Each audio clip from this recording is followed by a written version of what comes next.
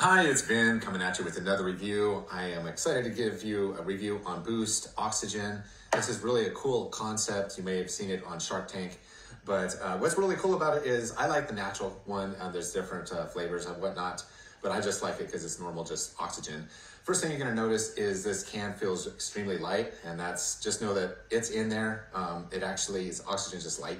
So it says it has up to 100 1-second bursts. So obviously if you have the 2 can, you have 200 and so on and so forth. And I really like it because it just doesn't taste like anything. You just squeeze the nozzle, you inhale it as you would be breathing, and then you're good to go.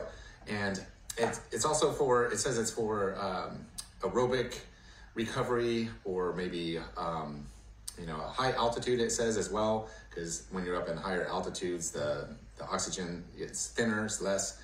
So I'm assuming a lot of hikers probably take this with them. But I like it for just post-workout. After I'm working out, I just want to kind of recover a little bit. And it just seems like it's a good thing to have on hand. I like it. So definitely give it 5 out of 5 stars. It's a really cool concept. I give it, like I said, 5 out of 5 stars.